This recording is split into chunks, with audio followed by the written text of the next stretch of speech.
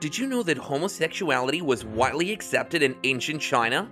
How did this impact the lives of the concubines who lived in luxury but were often treated as mere objects? What was the brutal selection process like?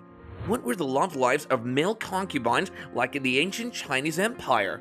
Join us as we explore the lonely and depressing lives of concubines in the Chinese Empire.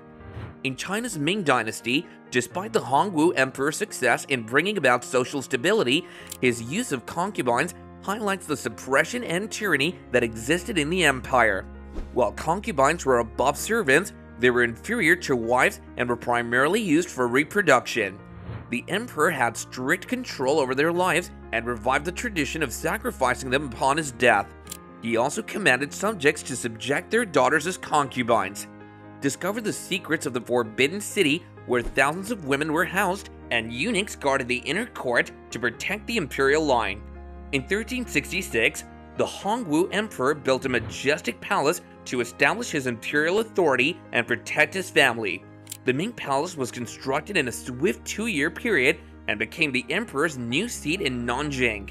However, it was the later construction of the Forbidden City under the Yongle Emperor that would serve as the capital for the Ming and Qing dynasties of China. Throughout the centuries, the Forbidden City housed thousands of concubines who served the various emperors that lived there, adding to its historical and cultural significance. The Forbidden City, built in 1420 under the Ming Dynasty, served the imperial palace for over 500 years. It was a symbol of imperial power and housed the emperor, empress, and concubines. Eunuchs played a significant role in ensuring the legitimacy of the imperial line by guarding the inner court. The imperial harem housed thousands of women, with some emperors keeping up to 9,000 concubines. The hierarchy of the harem placed the empress at the top, followed by consorts. The empress had held significant authority over all concubines, maids, and eunuchs who served the royal family. She was venerated as the mother of the world, and the emperor was considered the father of heaven. The empress was only considered lesser than the emperor, and his mother, the empress dowager. The fight for attention wasn't just among the ruling class, but also within the walls of the harem, where the emperor's consorts and concubines engaged in a complex and cutthroat battle for the coveted position of the emperor's favorite. The hierarchy of the imperial harem in China was a complex and competitive system.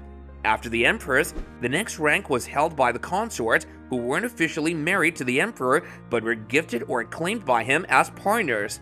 The concubines held the next rank, and their number could vary from 3 to 5 depending on the emperor. Due to the fierce competition among them, intrigue and bickering were rampant in the Forbidden City. During the Qing dynasty, their activities were monitored by the eunuchs, and any lady the emperor visited would be subject to jealous rivalries.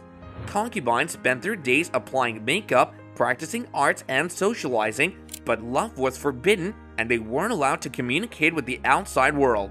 Concubines in the Forbidden City had few ways to escape.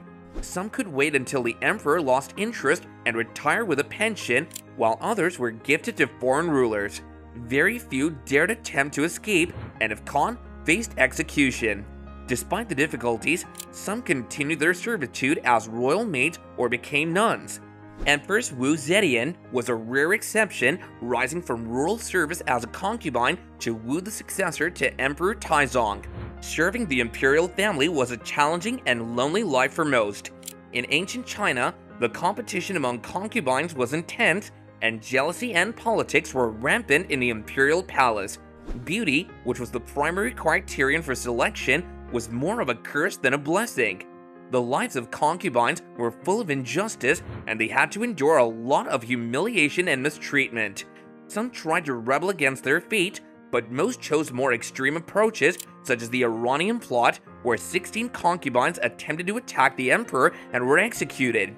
The life of concubines in ancient China highlights the deep-rooted communalism and gender inequality in Chinese society. It's a reminder of the struggles that women have faced throughout history and the importance of fighting for gender equality and women's rights.